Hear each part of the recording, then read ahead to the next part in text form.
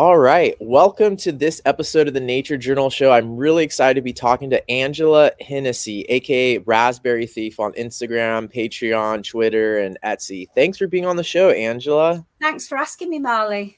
Yay. Okay, well, let's dive right in. I think I did a session where I had multiple nature journalers that have Patreons, and I missed you on that one. Right. I think I had some other people, like Bethan was on there, a few other nature journalers. So could you tell us a little bit about what you're doing on your Patreon?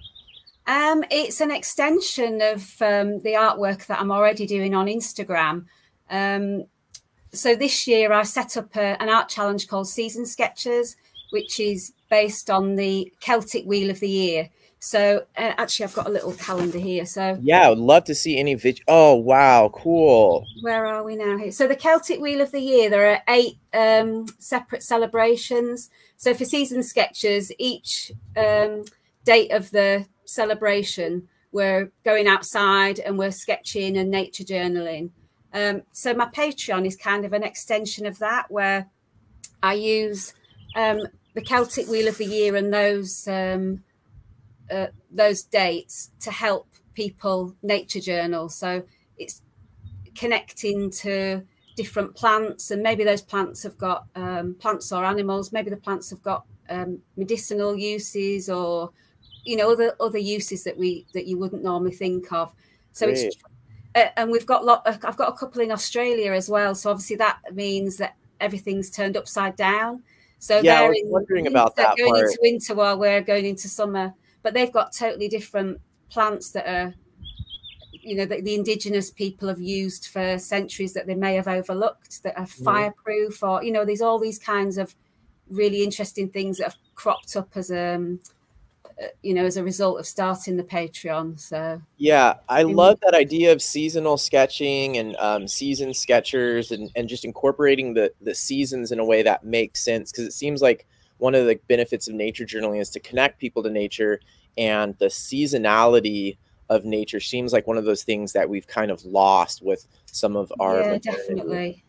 So I mean, with regards to the Australian part, they've kind of got totally different seasons that don't actually fit into our northern, the northern sort of seasonal calendar as well. Absolutely. So could you just explain briefly for people who don't know how the Celtic seasonal celebrations are relevant? I know that a lot of people, celebrate certain religious traditions that might be on certain dates, like every year, or maybe attached to the moon or something like that. But not all of them people realize that maybe it's referencing an important time of year from like a nature perspective. And I know some have been sort of piggybacked or supplanted some previous traditions that maybe were where people knew, like, oh, this happens at this time of year because this is when this thing in nature is happening. And now we're like, we just do the celebration for Easter, and we don't necessarily realize maybe it's actually connected to a certain time of the year. Could you describe that a little bit? Sort of the current wheel we've got, I think it's actually fairly, modern, because this wheel here that we use has got, so it's got 8 festivals. 4 of them are sort of solar festivals, so they would be to do with the winter solstice or the summer solstice, and then on the other side you've got the equinoxes. So you can see here, I mean, this fits perfectly with where I live. We've got the light half of the year, which is spring, going to autumn, and then the darker half of the year. So the festivals are spaced out sort of between those sort of axes. Got it. The year actually starts at Samhain, which is autumn, so Halloween. Right. It was a time of death and rebirth. We would have been going, the plants would have been going to sleep. The trees here, we've got deciduous trees, so they would be, the idea is that they would all be going back into the ground and to sleep. So in nature journaling, that that's something we can go out and look at for that time, the plants that are starting to rest. And cool. So could you show us, before we hit record, you were showing me some of your pages like an accordion style. Could you show us some of your seasonal sketching and seasonal nature journaling pages? This is my, so I've been using a concertina sketchbook for quite a few years now. I'm gonna put you on solo so people can really see those pages. That's really cool. Wow. So this is my current one. There's January. And let's find March. I'm just catching up with March and April. So. Wow, cool. So you do a spread, like a 3-page spread for each month. Sometimes it can be longer. Obviously, in summer there are far more, plants and things coming up, and sometimes I'll add quotes in, or sometimes if there's a specific like full moon or something, I'll add those in. This was it the wolf moon, I think, at the beginning of January, so that was quite significant in the sky. So cool. Connecting that to the Celts, I think if you imagine how significant that would have been to them as a weather phenomenon or a astronomical phenomenon, that would have been really important to them. So great. So on your Patreon, do you provide sort of like prompts around it? I know that you have the hashtag seasonal sketchers or season sketchers. Season sketchers. Yeah. Right. I put a page on my website sort of talking about each festival. And then on Patreon, I just embellish that and talk about how our family, we tend to go out and we journal as a family, and we do things like recently we've been foraging as well. Cool. We found out that some local plants you can forage, so we've been doing that and making food, and then we journal those as well. So that's just a really nice way to connect with the plants and trees and things where you live. So obviously that doesn't work in every place, depending on the plants. Yeah, I love that idea. Is that behind you on the wall? Is that, I know some people in the nature journaling community have been doing these like phenology wheels, and I've seen some on the Nature Journal Club Facebook page, and they're so beautiful. And I haven't had the focus, or I'm not sure what it is that has prevented me from doing one yet. But yeah, it's a commitment. Yeah, this is one from it was an Open University BBC TV programme a long time ago, maybe 10 years ago, and I've had the poster all that time. That's amazing. It's something that's percolated, yeah, because I did a phenology wheel when I first started about probably 6 years ago, and phenology is really the kind of thing that's kind of got me into it, like looking for the first flowers and the first leaves, and so it's when those things happen, like the first buds happen, and so anticipating those things as the year goes on. Yeah, but to commit to doing it for a month, that's hard.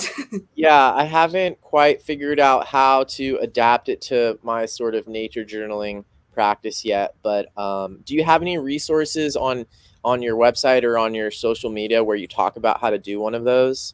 I don't know, because I did the phenology wheel once, and I think that I didn't do it again because it is a commitment to doing it. Yeah, I think I'm gonna have to make a video where I talk about that, but I haven't quite figured out the logistics. Yeah.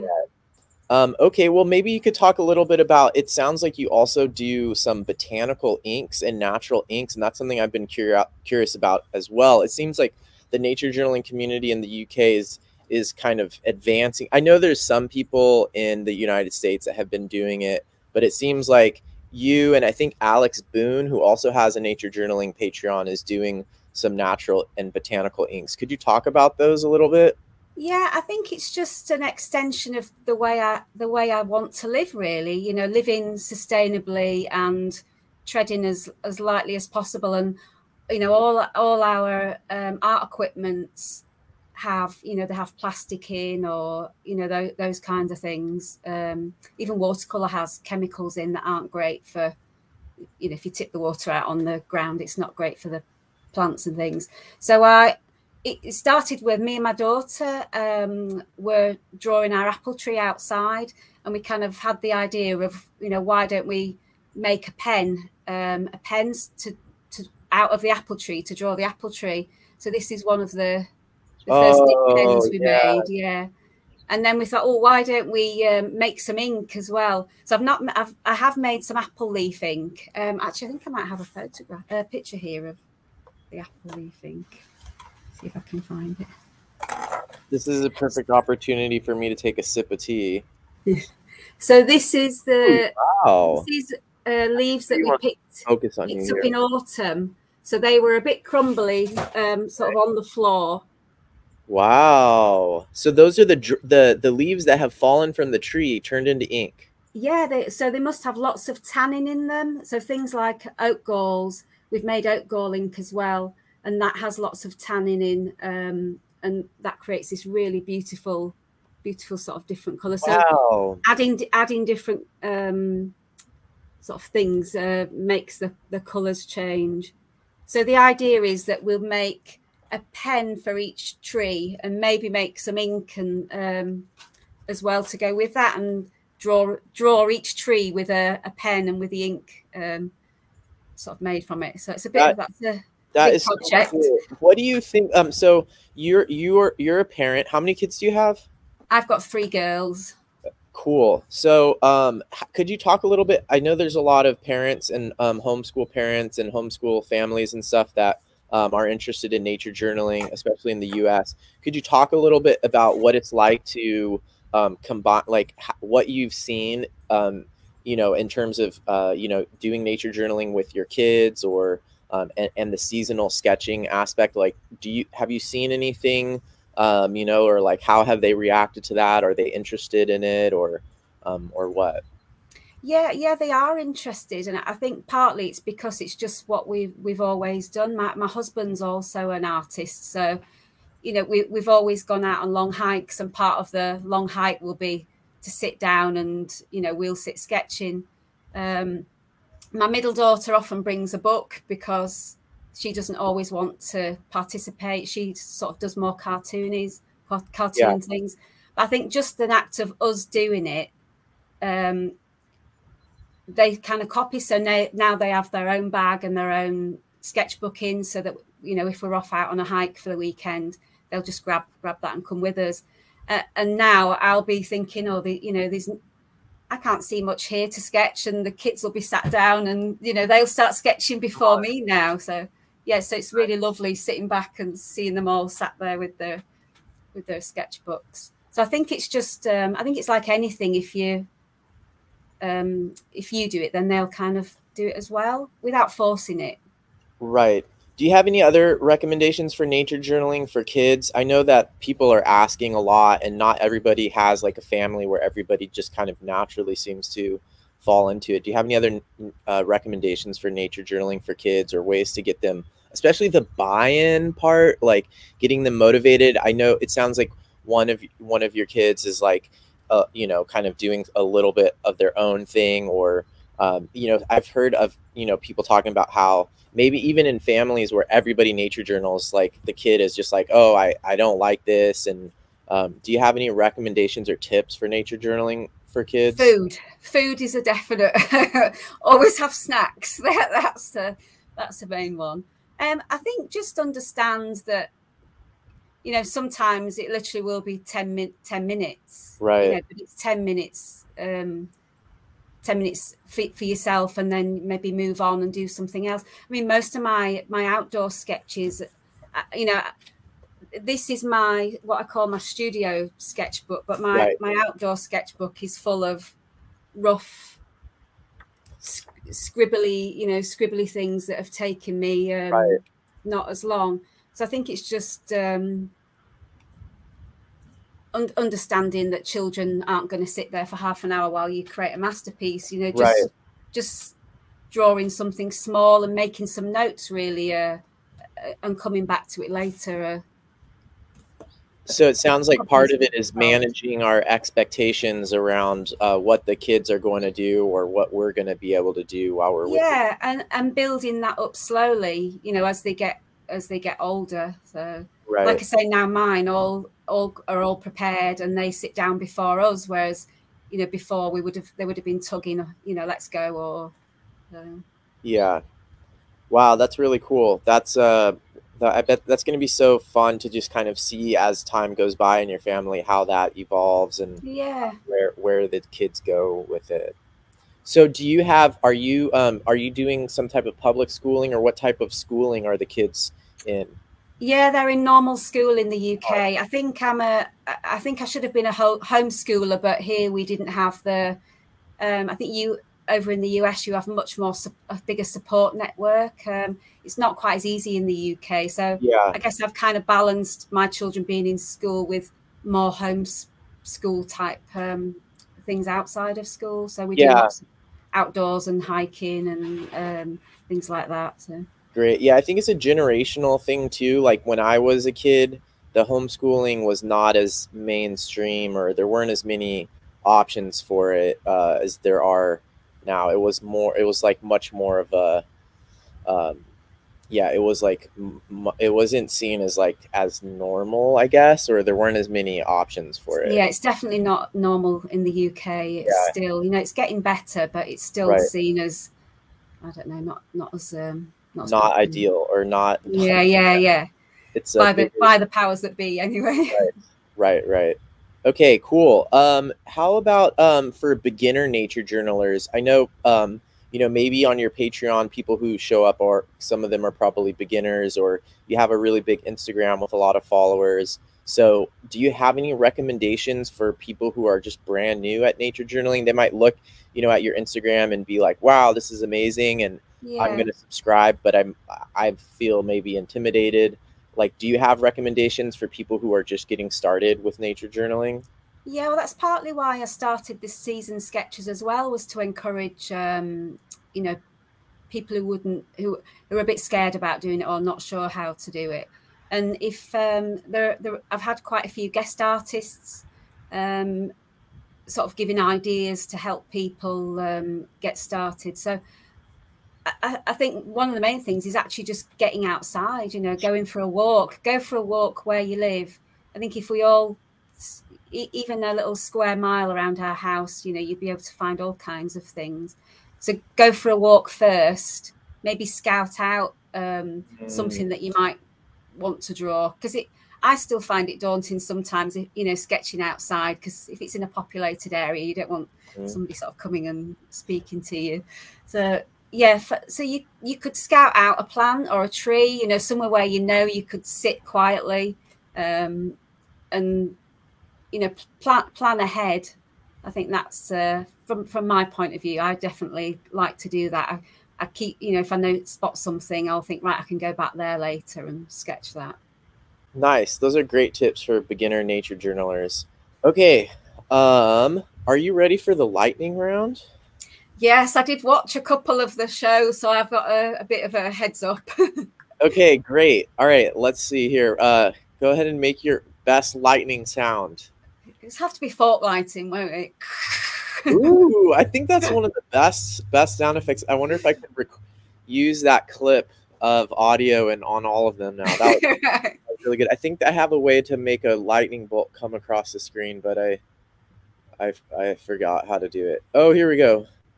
Pew! Lightning round. Yay. Okay. So the first ones are these sort of short ones. Some of them are yes or no. Is coffee an essential art supply? Yes. Okay. At home and out on the trails, yeah. Okay. Are you organized or messy? Could I be both? I think I'm messy organized. I have lots of stuff, but it's kind of organized. You can probably see my desk at the back is stuff everywhere. Yeah, okay. Do you like making art and nature journaling alone or with other people? With other people, yeah. No, there's nothing better than sat with my family and looking back and seeing them all sat sketching. That's nice. Nice. Does your family understand your nature journaling practice? Yes, and my extended family do as well. So that's great. Do you snack while you're nature journaling? Yes. Okay. Are you a perfectionist? Definitely not. Oh, okay. Would you rather nature journal plants or animals? I think I'd rather journal animals, but we don't have as many animals that are accessible here, so I tend to do plants and trees more. Got it. Ink or graphite? Ink. Do you ever put art supplies in your mouth? No. That's good. Even the botanical inks are probably not always great to. No, not really. Yeah. Do you like focusing on the big picture or the micro? Micro, definitely detail. I like detail. Cool. Would you rather nature journal on Mars or the deep sea? The deep sea, I think. More animals. Yeah. Yeah, definitely. Do you work fast or slow? Fast. Okay, what face do you make when someone says you are talented? I could not do that. Probably look away. Sounds like you don't like it when people come up to you while you're nature. No. Yeah. I close my book then. Yeah, okay. If you could nature journal with a historical figure, who would you want to go with? That caused a real discussion at our dinner table. Ooh. From Bronte sisters to all kinds of sort of discussions. I think I would like to nature journal with either a Victorian lady explorer, but I'm not sure they'd be too ethical either. Yeah. You know, prodding things with pins and the relationship with the locals. So I thought Tove Jansson, the author of the Moomins. I don't know about them at all. Yeah, I thought she there's some books called Moomin Troll, but they're obviously connected to nature and the seas, and she's a Norwegian author, and she lived on a little island in the middle of nowhere in Norway that just looks stunning. So I think she'd be an interesting lady to hang around with for a bit. Okay, yeah, I'll definitely have to look her up, and thanks for pointing out. I think one of the things whenever we start thinking about historical figures is like, yeah, if in modern times they would be, you know, some of the ethical stuff is important to bring up, you know, like I read I'm reading Darwin's Voyage of the Beagle, and there's definitely some problematic stuff, like when you're like, yeah, that's very racist, and that's you know, a lot of ethical issues, but so I'm glad you pointed that part out. Okay, cool. So going forward with the lightning round, if you had a nature journaling superpower, what would your superpower be? A superpower? Oh, I don't know. Being invisible, so nobody could see me, so I could sneak in places that nobody would know I was there. That'd be really good for getting close to animals too. That's a good one. Yeah. I like that one. Okay, and if you had to go to a deserted island, if you were going to be stuck on a deserted island, what 5 art supplies would you bring with you? I think I would risk it and take nothing and try and make my own. See if I could make my own out of what's on the island. It may fail. I'm obviously also trying to feed myself as well, so that might go horribly wrong. But. Yeah, no. Well, the question assumes all your survival needs are taken care of. So that's a very unique answer. No one has ever. I mean, some people have said that they'll make their own paper, but they'll bring this and that, but no one has ever said they'll bring nothing. So that's pretty impressive. That'd be a good way to get to know the plants and definitely plants on the island. Yeah. Okay. In the Nature Journaling Olympics, which event would you compete in? I think I could have the longest nature journal. I think my one of my books that I turned into a printed book is 5.5 meters long. So I think. Oh my God! Yeah, I think I could probably do the longest nature journal. That is really cool. No one has come up with that event for the Nature Journaling Olympics yet. That is really awesome.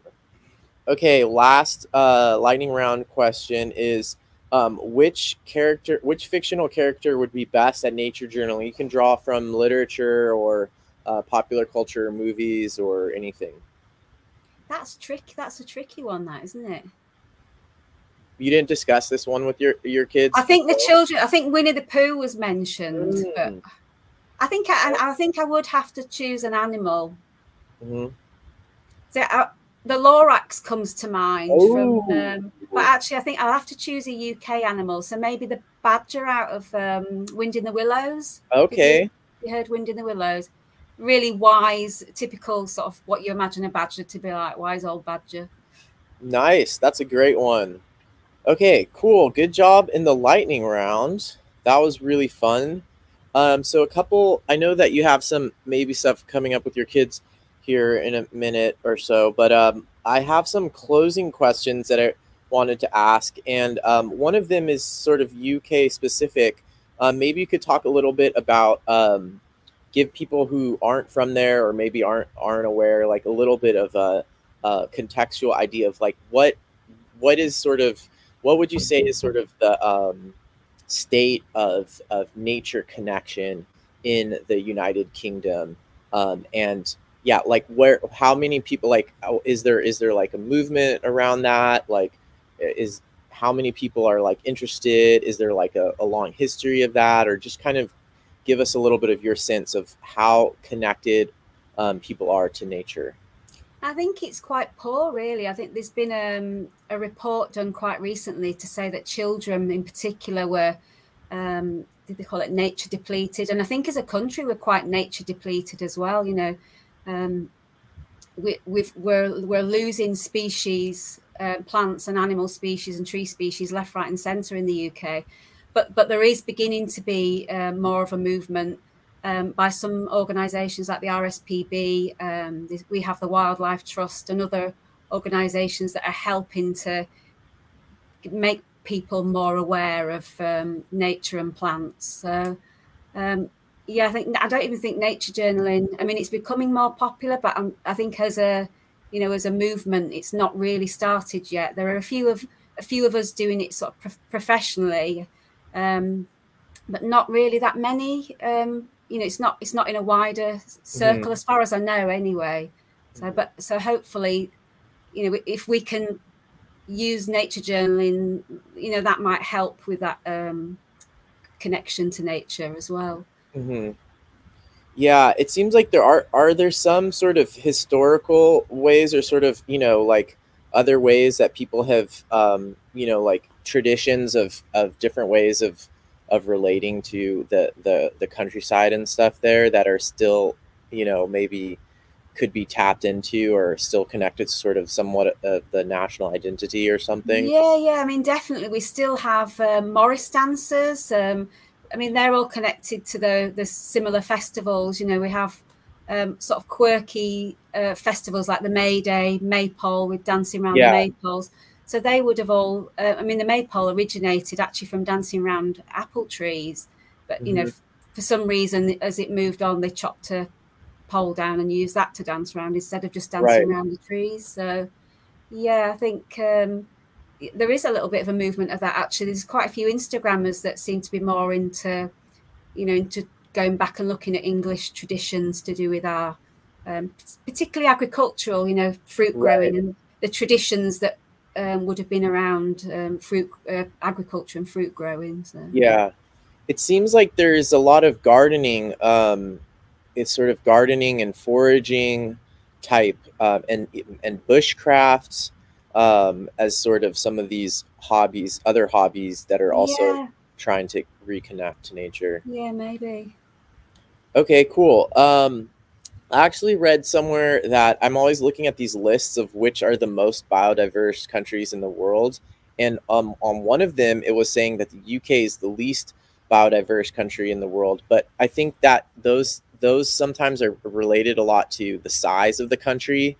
So, for example, like all of the top 5 countries are like really large countries. So, you know, part of that might just be the fact that it's a smaller country, and also the amount of historical sort of industrial time that it's been an industrialized country, I think. Yeah. Also a major influence there.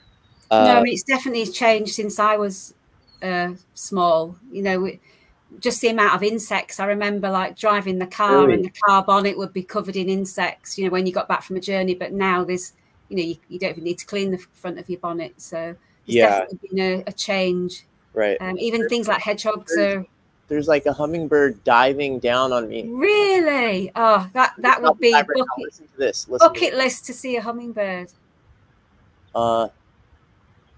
It looks like it's flying up. It's going to dive. Listen. Did you hear that squeak? Yeah. So they fly up. they fly up, and they fly up, I don't know, like 30 meters probably, and then just dive straight down, and right at the peak of the dive, they turn really quickly and make that really loud noise. And there must be another bird in one of these pomegranate trees that it's diving on. But pomegranate trees, that's what these are. Wow. That's why there's so many bees around me right now too. Yeah, Southern California. Nature is so distracting, I always say. Yeah, definitely. Yeah. Okay. So, what do you think the future of nature journaling is? I don't know, but hopefully we can grow and use art, you know, as a way to help protect what's around us. Have you got another one? Yeah. I mean, I suppose I didn't even know I was nature journaling when I first started nature journaling. I've kind of come to it from sort of a different angle, really. So, yeah, I'm not sure. I suppose I like the fact that there's a community and everybody's happy to share, and I do think that's really nice, and help encourage more people to have a go at it, really. What do you think is the best way that, like, I'm currently really involved or very invested in trying to see nature journaling, a nature journaling community grow more in Spanish-speaking Latin American countries. So, like, next month, I'm going to be teaching how to teach nature journaling in the Galapagos, and preparing like a curriculum to help them. Partly because I speak Spanish, so that's a kind of an easy place for me to focus. But like for the hummingbird might come in the frame here. For the UK, like, what do you think? So I've been thinking a lot about, like, what are ways to get nature journaling to like a tipping point where it starts growing on its own in some of these countries. What do you think is a way that, what do you think are some ways that nature journaling could grow in the UK?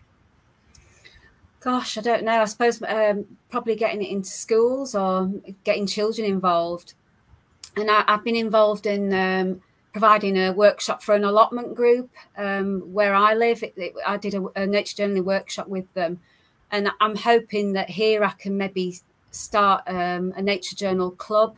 So I don't know if there are any other any nature journal clubs in the UK, actually. So maybe we do have lots of forest schools, actually, which link in with homeschool children and, you know, normal state school children. So maybe using forest schools as a base to start nature journaling, because they already have a setup outdoors. So yeah, I'm not sure really how we could progress it, but I do think through children is yeah, that seems like a great idea. Well, getting it into the schools, or somehow, you know, convincing maybe people who work in the state schools that nature journaling is a worthwhile topic. But then also your other idea of the forest schools, like tapping into something already that has similar. I know here in the US, one way that nature journaling has really grown is through birding, because like birding is already such an established thing, and it's easier for those people to see the benefits of nature journaling, and then once nature journaling gets into those birding groups, then that way. So you probably have a fair amount of birding over there as well, right? We do, yeah. I mean, I live near an RSPB site. I volunteered there for quite some time, so yeah, maybe that's a discussion to have with them. Cool. Okay. Is there anything that I didn't ask that you think is something that is really important for people to know, or you know, if there was a topic that I should have asked about, like what's something that we sort of missed? I don't think so. No, I think it's hard to remember what I've said, to be honest. Okay. Maybe you could say a little bit more about your Patreon, or anything exciting that's coming up in your Patreon. I'll put the link here for people to check that out. Is there anything else about any aspirations or sort of exciting things coming up with your Patreon? I'm catching up at the moment, actually. we've got Midsummer coming up, so that'll be the next festival that we do with my patron and with Season Sketchers. So that, you know, that'll be quite a nice one where I was out sketching at 8:30 at night. So, you know, you've got to really take that and enjoy it, you know. So Midsummer, maybe I'll be out at, you know, till sunset journaling. So, nice. Yeah, and I guess on the opposite side of the world, in Australia and other places, it'll be darker there. But yeah. Yeah, so great. Well, everybody check out Angela's Patreon. There's the link right there, patreon.com/Raspberry Thief. And you're also at Raspberry Thief on Instagram, and yeah, you're on Twitter quite a bit too, right? Is that true? Yeah. Somebody took Raspberry Thief on there, so it's Ange Hen, so it's ANGHENN. So I didn't realize that. Okay, wait, hold on. Let me it's how can you spell it out again? ANGHENN. Okay, great. And cool. I do have a Facebook page, but I tend to not go on there. I know, I have definitely been going on there a lot less lately. Yay. Well, it's been really fun talking to you. And are you doing anything for International Nature Journaling Week? Yeah, I said to Bethan that I would do, I think, is it day 7 celebration? So I'm hoping to do something for that. So I'm going to pre-record something, hopefully, for that. So got that, nice. That to do. Great. Well, after talking to you, I'm really inspired to do some seasonal nature journaling, and I'm going to follow I'm definitely going to put in Season Sketchers, because you're using that hashtag Season Sketchers, right? So I'm going to start following that hashtag on Instagram. Anyone else who's watching this that's on Instagram, it's possible to follow a hashtag. So go onto your Instagram and look for the hashtag Season Sketchers, and then click follow it, and you'll be able to see and participate in the community of people. Yeah, you can see the whole gallery that we've done 4 celebrations so far, so you can see the whole gallery of all those sort of the colors as the colors change as we've moved over the seasons, which is pretty cool. Awesome. Yeah, I'm really excited about it. I feel like you know, celebrating the seasons and just even paying attention to those cycles is a way to add meaning and some structure to our nature journal. So yeah, you're looking for something like that to add to your nature journaling, the season sketching and seasonal nature journaling is a good start. Well, thank you so much for being on the show. This has been a great time. Thanks for inviting me. Great. All right. For everyone who's watching at home, bye. Bye.